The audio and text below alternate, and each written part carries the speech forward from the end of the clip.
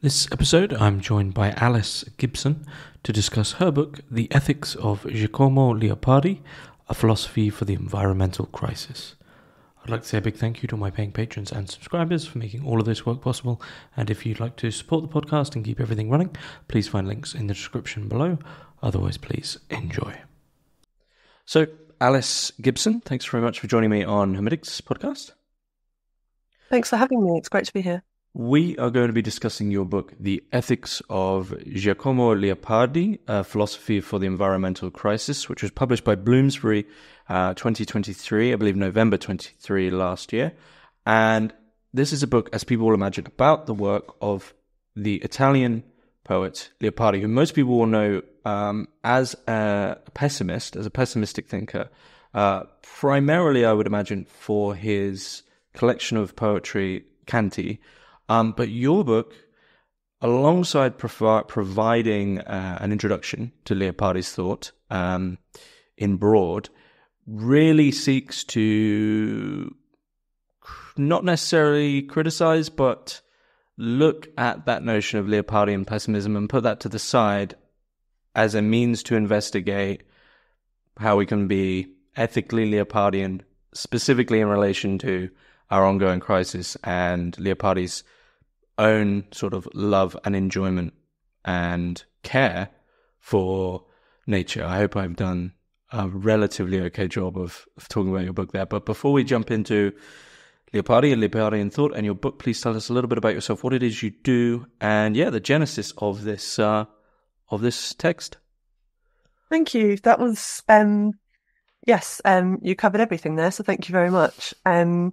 The text was born out of a feeling. I started off studying Kafka for my PhD studies, and I found that a lot about Kafka had been written already, and I was introduced through my interest in Kafka and so-called sort of pessimistic thinkers to Leopardi, and I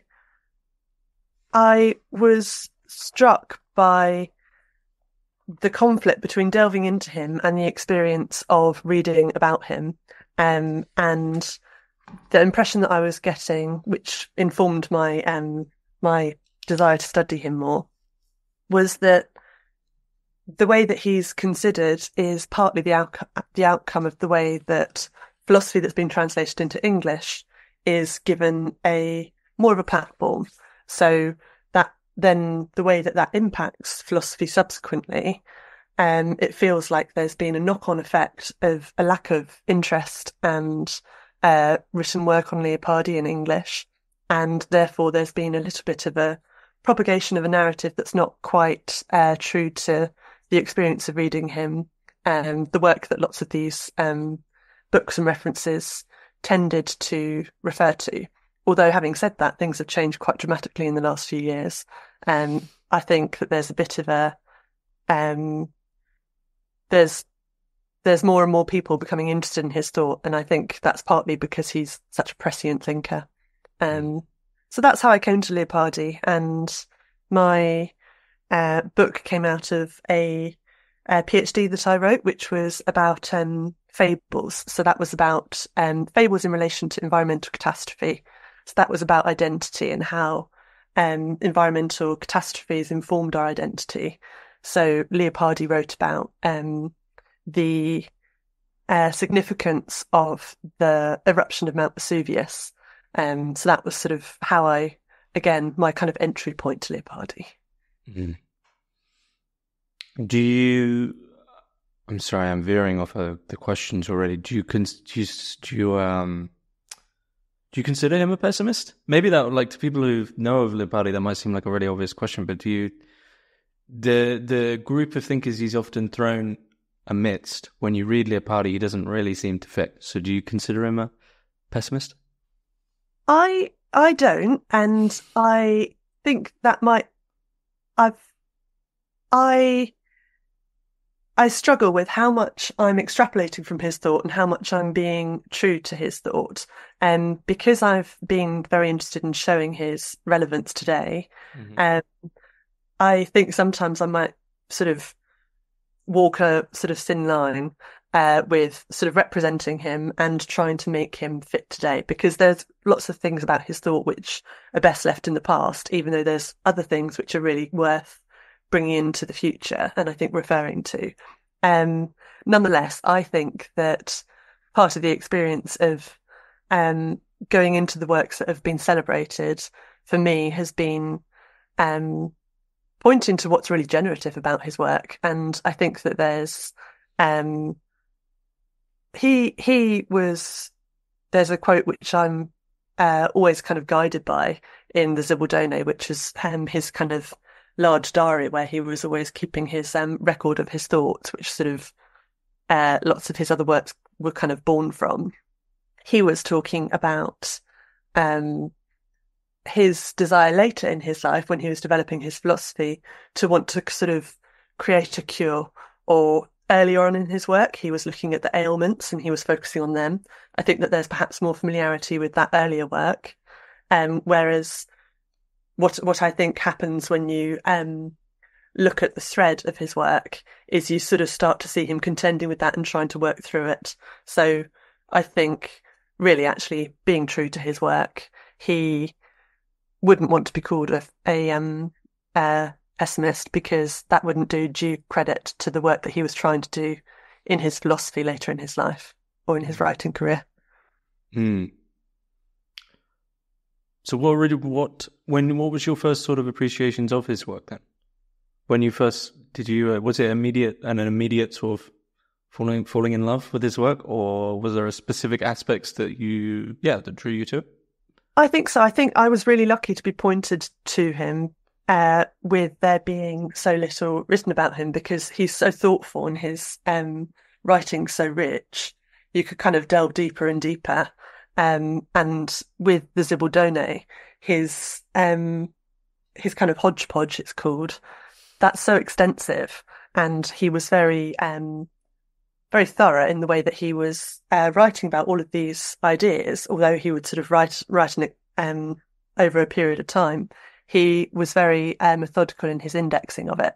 So he covers so many different topics, and he kind of webs it together, which in itself is fascinating. From the time that he was writing, there's been sort of a digital platform that's been made that visualizes the mapping of the ideas in the work, which I think really shows how clever he was to be able to do that back in the time that he was writing. So I think it's the nature of finding how considered he was about so many topics, the relationship to how it speaks about the inception of problems that have become embedded in our society today. I think that's what really fascinated me.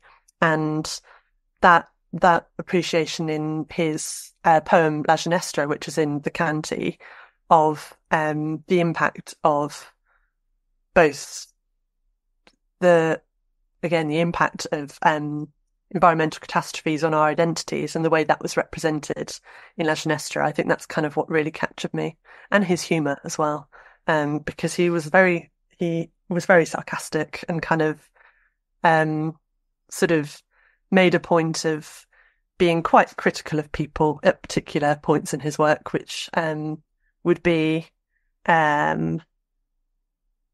yes, he was trying to get a response from people, I think, and a particular type of engagement, and I think he does that quite cleverly.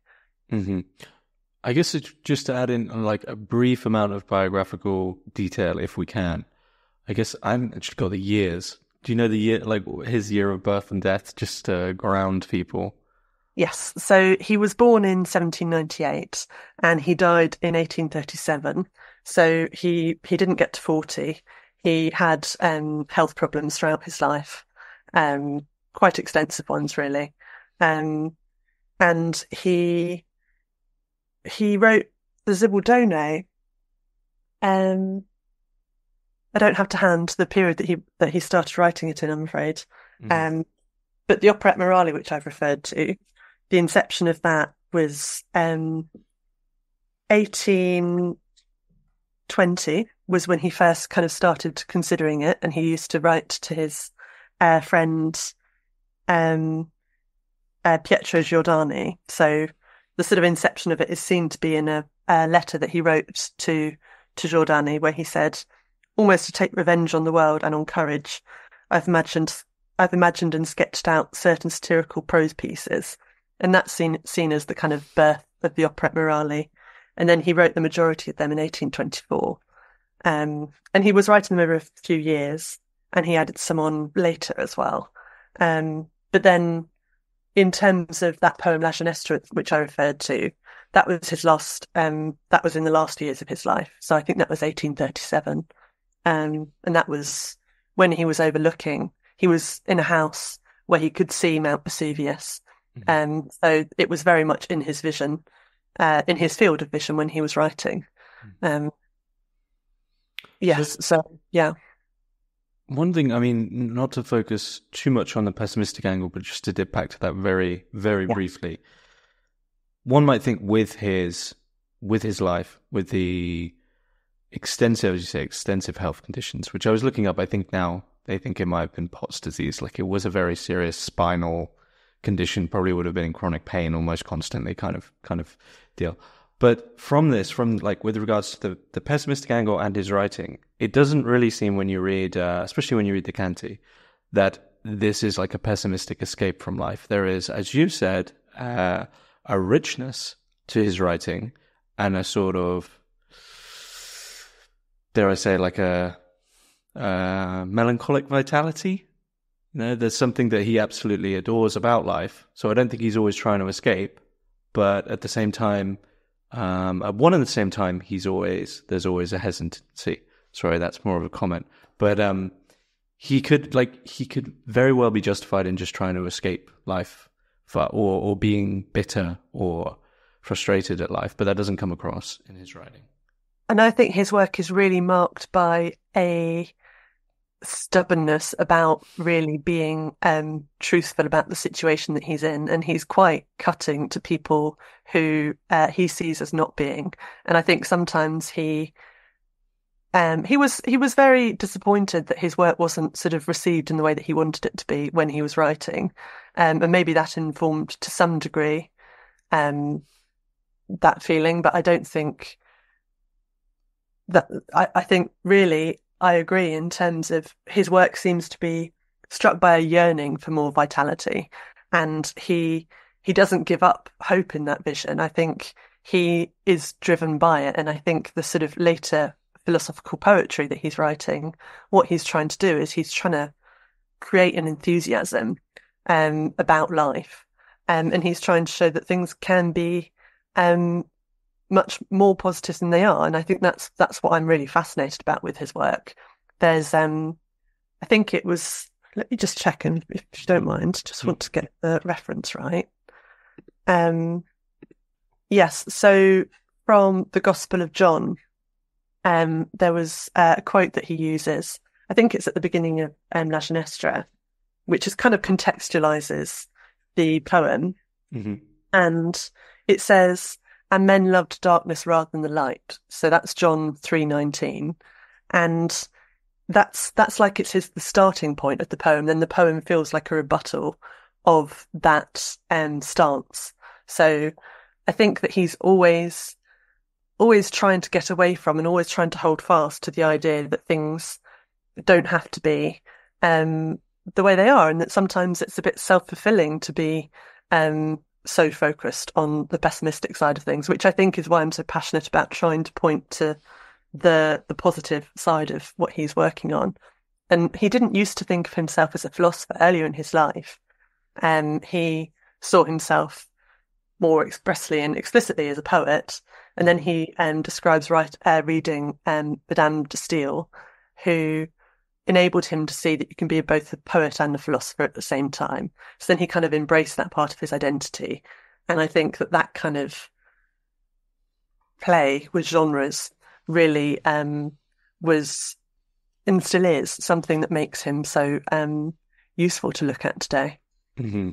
There's one thing I want to add in, because I'd like to get your opinion on this, because I had read some of the Canti a long time ago, and then before our discussion went through the whole, this is the Penguin Classics edition, and this meant that the way this is structured is that the first, it seems to go through poems about, you could say, Italy and the past, then through poems of love, and then I guess more so, I don't know, but that seemed to be the structure. But anyway, the point was that it begins with these poems about to Italy, on the monument to Dante being erected in Florence, and hymn to the patriarchs. And with these poems, my immediate thoughts were, I would usually absolutely be bored to death by such a poem, because he's writing in such a way that he's like harking back to something. But at the same time, I was completely bowled over by them. So I was like, why are these not just falling apart? Because such an idea of like, this country used to be so great is kind of ridiculous. And at one at the same time, I'm trying to pull this all together. It seems that one at the same time he is acknowledging that is gone, but there was something there that can still be sort of enjoyed in its vital spirit. But at the same time, the reason I bring this in is because you mentioned this sort of his, I guess, sarcasm and maybe cynicism with regards to seeing the world as it is. And so we're heading, with these years, basically, I guess, the late 18th century through to early 19th, heading swiftly into modernity. And so there's sort of not necessarily a romanticism, but a melancholy of old Italy and of this old sort of spirit that's gone. But the reason these worked for me, that I thought they were more than just a sort of, say a nationalistic poem, was that he is a one and the same time acknowledging, look, this is gone. Come on. And I think, sorry. Or am I just completely off the mark there? No, I think you've hit on something that a lot of my reading of Leopardi kind of hinges on, which is, I think, one of the reasons why he's seen as being a pessimist so much is because of the extent to which he was informed by the Stoics. So what he was, and I mean, Stoicism's become a bit more popularized in the last few years, but when he was being examined by philosophers in the 70s, there was a sort of mockery of that sense of referring to Stoicism in Leopardi. It was kind of seen as unfashionable, whereas today I think we're better positioned to be able to give that idea a bit more credibility. And one of the things that I examine in the book that you mentioned is that he seems to me to be on a project of trying to revive what's useful from the ancients and bring it into modernity. I struggled when I was first reading him to see to get the balance right with to what extent that's useful and to what extent that's problematic. And I think where I've kind of landed is I'm thinking in particular of the way that his notion of nature. So I think it's either Seneca or Marcus Aurelius who talk about philosophy as being a practice of being at one with nature. So that's very different to the notion of nature that sort of he arrived at later in his life. So Leopardi used to be quite prone to that way of thinking earlier on in his work. And then he started engaging with people who had been thinking through the results of the impact of the 1755 earthquake that happened on All Saints' Day in Lisbon.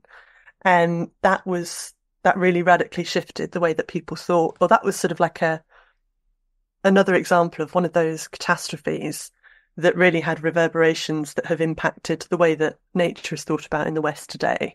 So nature is seen as an enemy.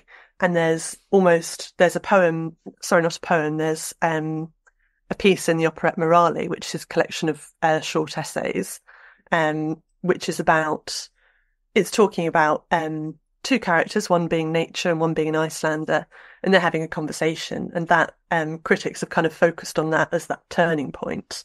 But where I'm going with this, because I've kind of gone on a few threads, is I think his work would be more, it wouldn't have some of the hurdles that it does have later on if he had stuck by that sort of Stoic notion of our relationships to nature, and not moved away from it into the more sort of modern split with nature. So I think he's. I really think that something that's really useful about reading him today is getting a sense of how we can draw on the wisdom of the past, and how we can use it for today. That's one of the things that I really like about his thinking. Sometimes, though, it is held back by that can't be possible today in sort of modern life. But I think on the whole, that's a sort of a guide which I think is something worth following from his work. Mm-hmm. So on the topic of modernity, which is, I guess if there is some, if there's like two pillars here, it's modernity and nature, though I don't want to put them into a binary because I think Leopardi would probably have problems with that as well. But Leopardi is right in the midst really of the birth of what we would now consider to be modernity, when those ideals were very much in favor. Enlightenment ideals, maybe. I got my times a bit wrong there. What is modernity for him? What does he see arriving? He is very critical of the celebration of progress that was popular in his time. I think that was another thing that really drew me to him, and I think is another reason why he's really key to look at today, because he's an example of someone who is a lot more critical about what is at stake in order to enable some people to live, what's sort of celebrated as the benefits of sort of modern civilization. So he's as cutting as saying that modernity is barbaric.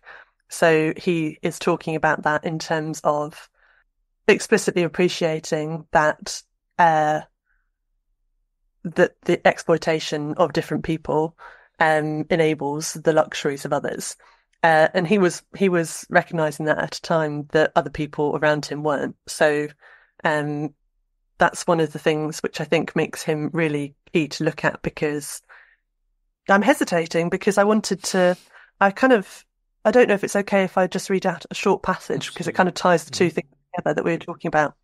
So he says, this comes from the Zibaldone, but just on the topic of what you were saying about looking back to the past, what he wrote was, we still need to recover much from ancient civilization, by which I mean the Greeks and the Romans. Consider the many ancient institutions which have very recently been revived. Schools and the use of gymnastics, bathing and similar practices.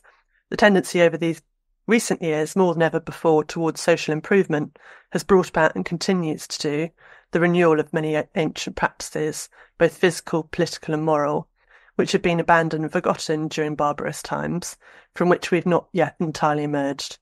The current progress of civilization is still a revival. It consists for the most part in recovering what has been lost. So what he's questioning the notion that we have emerged from barbarous times, and he's putting a big question mark over that, and highlighting that the progress of civilization isn't a given in the same way that he's seeing his contemporaries suggesting that it is. I wanted to mention that as well, because you can get that sense of that kind of yearning for, I think it speaks to his health conditions and things as well, that yearning for sort of movement and vitality. And I think that he thinks that was perhaps more accessible in the past than it is in his time. Yes, I'm not sure if I've gone off on a tangent there. Are we still barbaric, do you think? Yes, I think so. And I think that's why, sorry, maybe I should have thought about that more, but I think, I think that he is, I was thinking about this earlier today in terms of the way that the climate crisis is being engaged with, and the way that we're seeing our governments and political institutions responding. There's not the sense of urgency that we would have if we were to actually be aligned with the kind of values that we celebrate as having. So I'm thinking about the unjust way that people in living in areas that are affected most heavily by the environmental crisis have had the least to do with it. So I think there's a quote that I was trying to find from him where he's talking about in his time, people appreciated that people with white skin and people with black skin were equal, yet at the same time slavery was still going on. So he uses that as an example of the way that we can think one thing and still use practices which are exploitative. And I think that's what he's getting at when he's talking about barbarism. So I think that has parallels with the lack of the engagement with the environmental crisis that we're still living in today. So yes, but I do appreciate this sounds pessimistic. One thing I'd like to focus on just on this within this question though is this word barbarism. I don't know if there's any specific reason. It's a very specific word. Does this have a relationship with like the ancient Greeks and so as he says, we haven't moved from the barbarism that we once believed we were in, like we're still barbaric. It's a very specific word, basically. Is there a reason for his usage of it? Well, I'm not aware of one. I've not thought of it that way, which is why I don't want to say no. I mean, he's using it as a dichotomy against sort of civilization and progress. He's using it as the flip side of it. The way that I kind of think of it when I go into it is when Maya Angelou's talking, there's a interview with her and she's talking about the barbarism of racism. So I think I've kind of gone into it through looking at that lens, which I think he is saying. I don't think I'm projecting that onto him. I think that that is what he's thinking about. But in terms of the lineage of where he's got that from whether or not it's come from sort of Greek literature, I'm not sure. But it's something for me to go away and look into. So thank you. Well, on this sort of this dichotomy, I guess, between civilization, progress, all these things we still take for granted, which we might see, I guess, as a dichotomy against barbarism and chaos. It seems that for Leopardi, he's making it clear that actually, with regards to exploitation, civilization is built on top of barbarism, and all our comforts are really to do with the exploitation of others. We're out of sight, out of mind.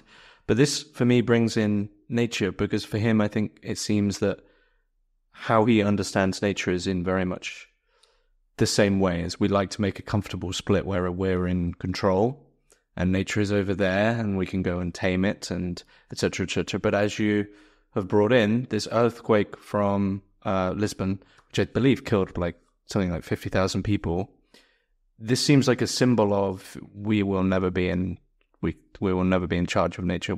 And it sort of replaces or reframes what the human is, how we conceive of what the human being even is. Amidst, prior to that, we were very comfortable. We have a controlled and orderly civilization where nature is in the nature park and we draw borders. But then there's this great big explosion from nature, and all of a sudden we are sort of relegated, I guess, back to the animal kingdom. Is that somehow how he sees nature? Thrown a bit too much, sorry. No, I think that's what I find so interesting about looking at work that's looking at how our identities are shaped by catastrophes, because they force us to confront the fragility of our narratives, and they force us to question how solid they are. I think what he's very good at doing is showing the extent to which we're historically quite terrible at seeing challenges to our dominant narratives and absorbing them. So that's one of the things that I find really interesting in his work. With the sense of nature, I think what's interesting about that in the time is that the scientific revolution was about being able to control and exert control and sort of extract from the earth. And I think being shaken by being confronted with these sorts of events are really what make these sorts of things so important to look at. I'm not sure if I've touched on your point. Have I answered your point? I guess to follow up, what was Leopardi's? Did he have a positive relationship with nature? So there is this sense in which nature rocks our narratives and is the inherent critique within our dominant ideas. But did he then form what nature was? Because that seems to be a very it does something to the human which really puts us somewhere else. I previously mentioned that piece in the operette Morale, which is talking about the conversation between the nature and the Icelander. So nature is personified, and the Icelander is trying to flee from civilization. So the Icelander has found that he's getting lots of grief from his neighbours and other civilians, and he decides to try and get away from humankind and just live a solitary life. And in doing so, he bumps into nature, the embodied version of nature, who is a very sort of feminized character in Leopardi. So that's been subjected to critique. But he has a conversation with her and complains about how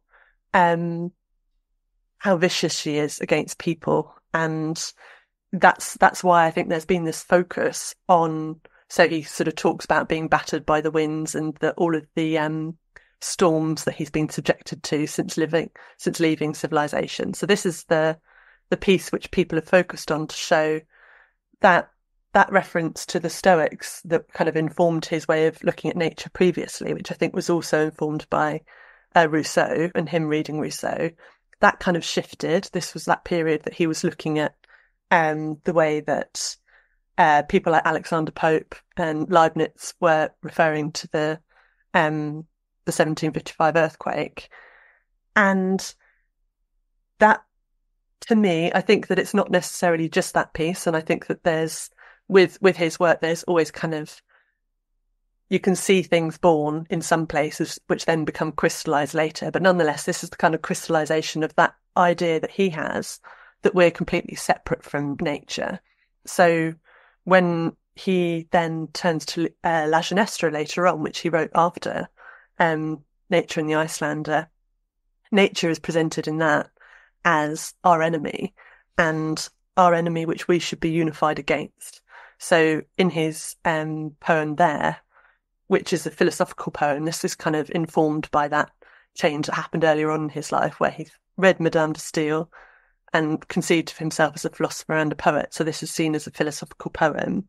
He was calling for unity. So he's going against that notion that the Icelander had, that we need to sort of live solitary lives, and saying that unity needs to be it needs to originate from our opposition to nature, and we need to be in solidarity against nature.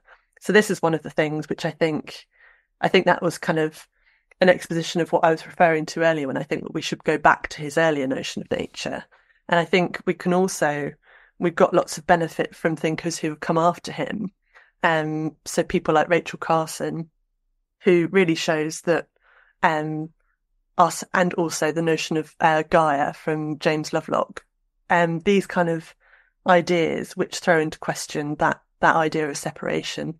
So I think where we kind of are today is we're kind of caught within a legacy of seeing nature as something that can be extracted from as a result of that sort of celebration of civilization being able to be scientific and make things molded to meet the sort of human plans and conditions and things, and the reality of the fallout of that.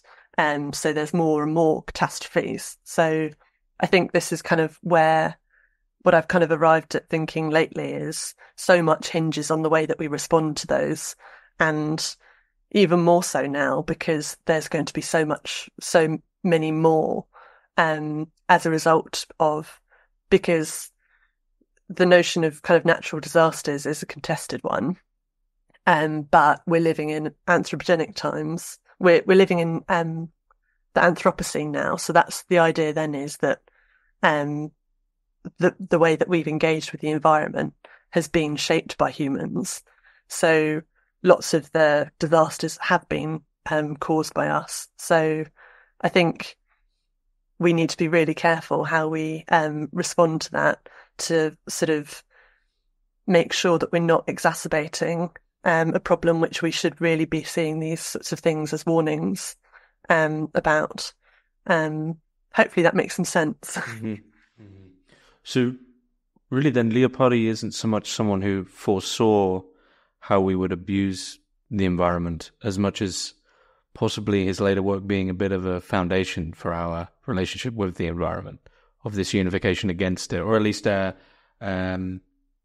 mindset which is one of control and domination with respect, like, I guess for me, I can't help but see the sort of a biographical element with respect to the vitality coming in again, where this possibly is, I'm maybe like projecting a little bit, but it's possibly a man sort of yearning, that wishing that he could have that control over his own biology, his own nature, which is completely, basically against him, right?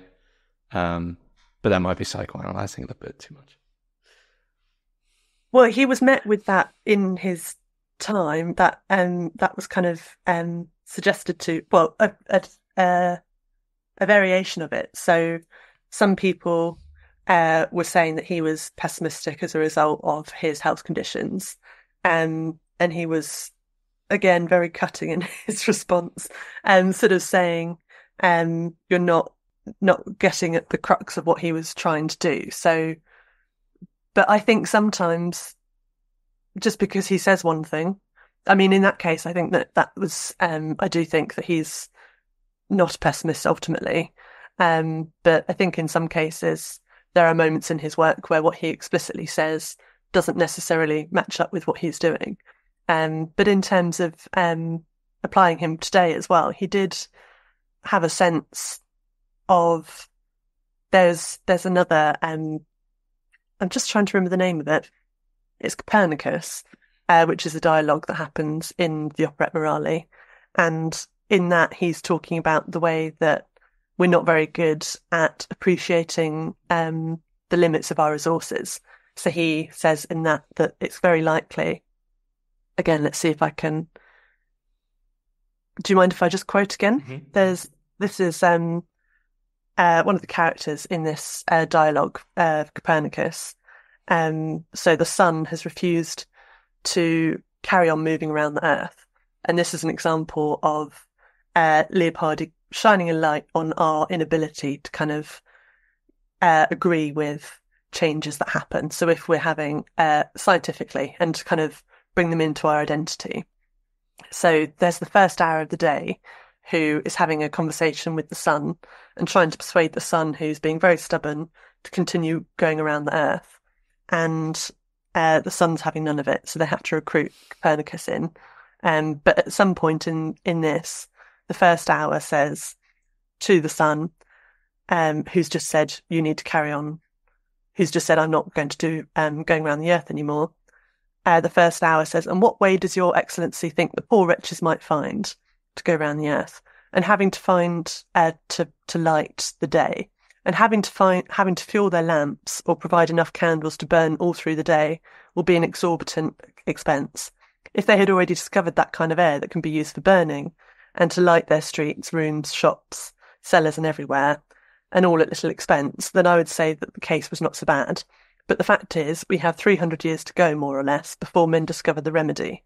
And in the meanwhile, they will have run out of oil and wax and pitch and tallow, and they will have nothing more to burn.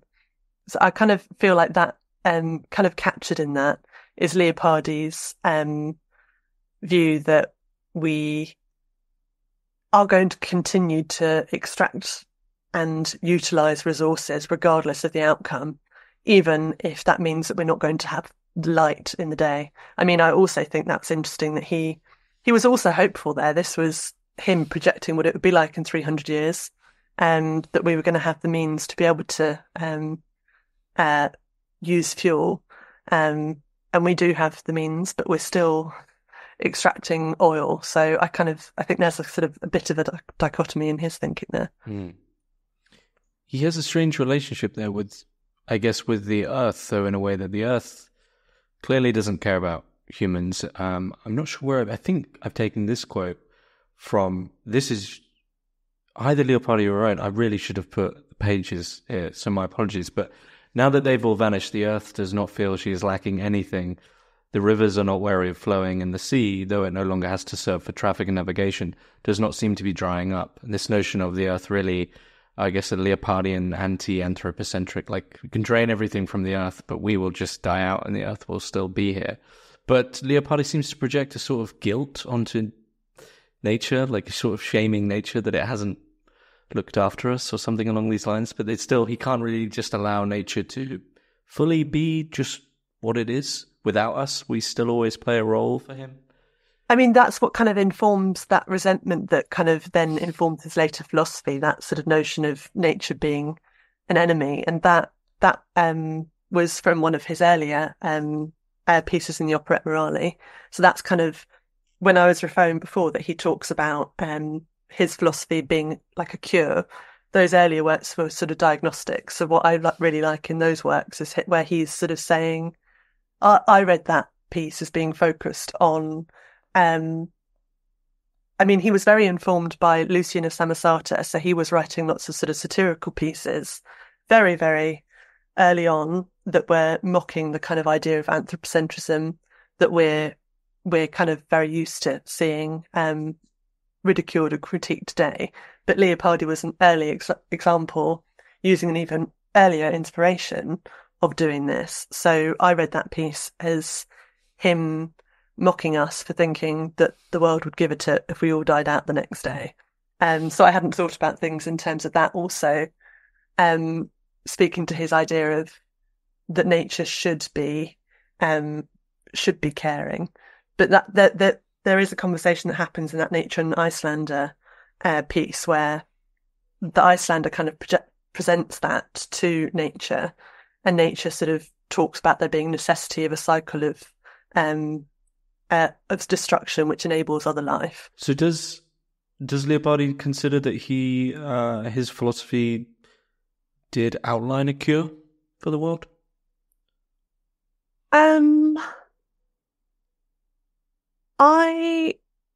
I kind of see that he completed. It's a bit hard because he died so young, to kind of not project onto sort of when his last work was, whether that was sort of seen as being the completion of his kind of writing career. But what he completed with La Ginestra, I think that he fulfilled in the same way that he, when he was writing earlier on to Pietro Giordani, that he wanted to create some satirical dialogues. I think he achieved that with the operette Morale. And when he was writing in the Zibaldone about Madame de Stael, he takes from Madame de Stael a kind of sense of aesthetic theory where he's talking about works of genius, which is something that she touches on in Corinne. And he focuses on the way that works of genius kind of install a sense of enthusiasm, whilst also being true to going back to that kind of being able to face the truth sort of stance that he likes to adopt. I think that is what he achieves in La Ginestra. So I do think that he does. I think that he has quite a good track record of sort of setting out to do something and then accomplishing it. And we're very lucky in the Zibaldone being able to have recourse to the Zibaldone and his letters to see what he was intending on doing and then being able to compare that to what he did. Yeah. It should be said, for those that don't know how big the Zibaldone is, I think if you were to order it, it's something like it's 2,000 pages, but the original is... Maybe nearly 3, actually. Nearly 3, and I think the original is 4,000 pages. Yes, I think, yeah. In the Italian, and was it six translators to fully complete the translation, I think, or something like that? And it took them... It was translated in 2013, and I think, I'm not sure if I'm getting it mixed up or not. I'm not sure if it took them 7 years or 13 years, but an extensive amount of time. I think it was 7 years. But again, the fact that he did this sort of to the extent that he did and then mapped the indexes, he was a very thorough thinker and methodical. Mm. So to draw, I guess in a way, hopefully a productive, which is to use a very modern word, box around our conversation thus far and just point towards hopefully a trajectory with respect to the ethics part of your title. There was a question I was going to bring in earlier, but it seems apt to bring it in now with regard to this idea of bringing from the past what is good, looking at obviously very broadly, looking at our relationship with nature, also looking at our relationship with modernity and our presumptions, our dominant ideas. But this idea of employing weapons of passion, feeling, and imagination, is this where you possibly see the foundation of an ethical direction which we can take from Leopardi? Yes. There's a kind of, at the beginning of the Zibaldone, he talks about the problem of us being cut off from nature, and then he talks about how in a few hundred years, he says that maybe this is something to talk about in a few hundred years, and then just before he says that, he just has a short sentence that says dreams and vision. So what I've kind of tried to do is focus on bringing together his reference to dreams and vision with his focus on sort of passion and enthusiasm, and that kind of generative aspect of his work. I think that that's a good starting point for a kind of ethics that can be used in the present. There's I think one of the things which he doesn't do, which he maybe would do if he were writing today, is reflect. I mean, La Ginestra, it's the kind of the protagonist, not the protagonist, the main subject is a broom plant. So it's sort of a yellow, a kind of bushy plant with yellow flowers, and it lives on the side of of Mount Vesuvius. And this is seen as the representation in his work of the kind of stance that we should adopt when we're facing the vulnerability of our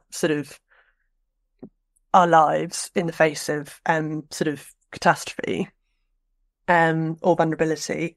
So he does start to use non-humans, so plants, and he references animals that share the sort of the banks of the mountain as their home, but he never really delves into it. I think that if he were writing today, he would be much more focused on that sort of side of things.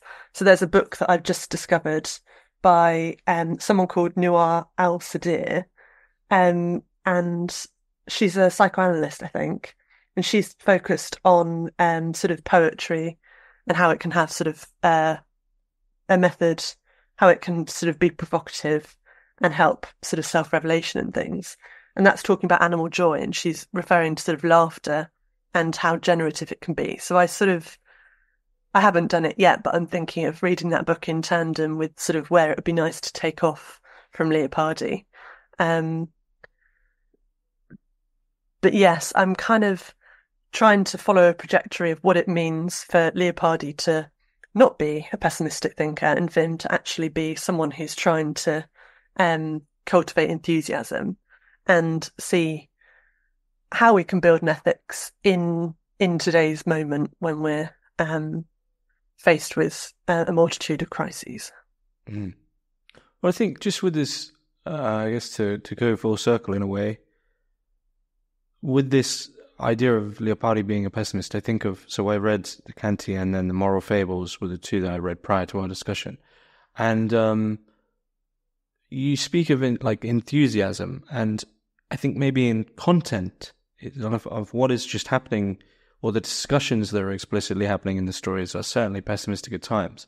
But as you say, using flowers as characters, or one of my personal favorites from Moral Fables, which was the discussion between fashion and death, that in itself is such an enthusiastic idea that immediately you doubt whether or not such a writer could really have, that much pessimistic scorn for life if he is constantly having these ideas that are filled really with vitality and filled with all kinds of strange enthusiastic ideas. And it seems to always be clashing, that at one and the same time he wants to be a pessimist, but his style sort of betrays him. Yeah. And that, I was thinking as you were talking, the dialogue between fashion and death as well, that was used by Walter Benjamin in the Arcades Project. So he cites it 13 times in the Arcades Project, which then in turn would have, it's just a bit of a side reflection from what you just said, which in turn would have affected Adorno. And then Adorno, I kind of did my MA thesis on the relationship between humans and animals in Adorno. But again, he's talking about turning to animals to see how to live an ethical life. So I kind of, that's a sort of series of reflections coming off of your pointing to fashion and death. But I think that's because that dialogue, the lack of familiarity of it also speaks to the lack of recognition that he's had on the impact of philosophy since. I'm not saying that Adorno's work was necessarily in that way of thinking explicitly informed by Leopardi, but Benjamin's was. And the fact that people are so familiar with Benjamin but not familiar with this piece, even though it's cited 13 times, is perhaps again one of the reasons why this sort of story that doesn't tell all the story is said about Leopardi. Mm-hmm. Where would you advise people to begin with Leopardi?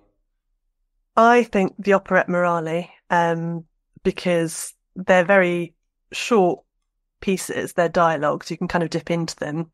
And there's one which is, I think my favourite is the dialogue of Hercules and Atlas, and the dialogue of the Earth and the Moon, which are within the moral essays. But there's one which I think is quite interesting today. I thought it was quite interesting a few years ago when the world champion Go player was sort of beaten. I think it was by something that was developed by Google or something.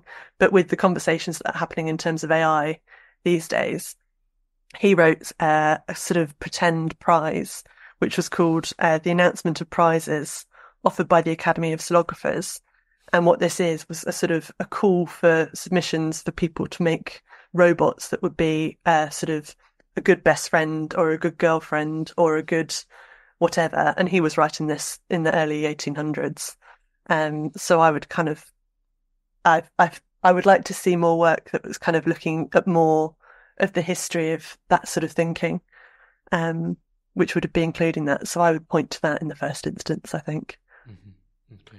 And also the Zibaldone, just because you can dip into it, even though it's enormous. I think dipping into it is really fruitful. Mm-hmm. Mm-hmm. Is it available online? There's the Zibaldone project, so that's the kind of digital platform which it's been kind of mapped onto. Mm-hmm. So I think if you Google the Digitone hypertext platform, it might be being revised at the moment, but I'm pretty sure it's available there. Mm-hmm. Just because the actual text itself is sort of as big as a doorstop. It's enormous. So yeah. Is there anything you'd like to add about your book or Leopardi that you feel is key that we haven't touched upon? Thank you for the question. I think I've tried to sort of restrain from giving too many quotes. So there's kind of more kind of explicit examinations of the things I vaguely referred to in the book. But I think we've sort of covered everything. I just encourage people to sort of enjoy reading Leopardi themselves, I think. Okay. Are you currently working on more on Leopardi? I'm currently working on when I was writing the book, I sort of found myself looking at this notion of planetary solidarity, mm-hmm. And kind of this notion that I was looking at with where Leopardi is talking about La Ginestra as an example of behaving well and kind of embodying a noble spirit. So what I've been trying to do is to see what extending solidarity beyond just between people and to humans and to animals, and then also on a planetary scale would look like. And I've been looking at that in relation to some of the sort of scientific conversations that have been happening in kind of the realm of things like One Health and planetary health, because it feels to me like there's a bit of a split between where philosophy's at in terms of critiquing anthropocentrism and where sort of scientists are thinking, and there's not been too much communication between the two. So I'm kind of working on a project of seeing if I can bring together some bridges between those sorts of fields of thought, if I can. We'll see how it works, see if it happens. That sounds very interesting. I will be sure to put links for your book in the description below, but I feel it's a great place to finish up. Fantastic. Thanks very much. Thank you. Thank you.